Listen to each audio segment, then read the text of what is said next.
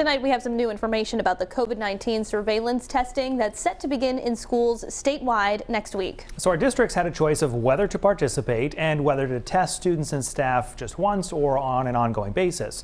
Target 12 investigator Steph Machado reports so far all but 2 school districts have signed up. The in-school COVID testing was piloted in Providence, Central Falls, and Lincoln.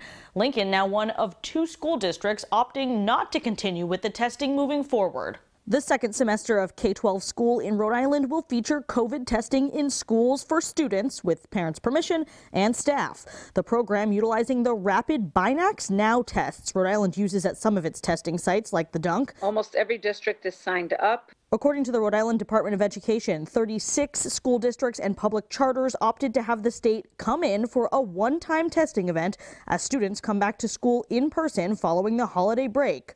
30 districts and charters signed up to do ongoing surveillance testing themselves. The schools will get an allotment of the Binax tests, which use a small card to get results as soon as 15 minutes. And 16 signed up for both options. Every district is going to do it differently because it takes manpower, right? They might be doing 1 grade at a time, 2 or 3 grades, the whole school. It'll all depend on the districts. Providence, the largest school district, is opting to do ongoing testing themselves twice a month for all students and staff who want it, including on the first day back next week. Just 2 school districts, Lincoln and Scituate, opted out of the in-school testing altogether for now.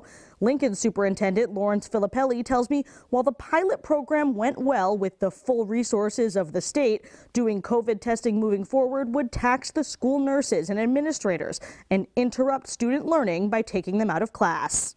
Rhode Island public schools stayed remote after the holiday break. Some districts going back to school today. The majority are heading back to the classroom in person next week. I'm Steph Machado, 12 News. And right now on WPRI.com, you can find a full list of school districts and public charter schools and what their plans are for the COVID-19 testing.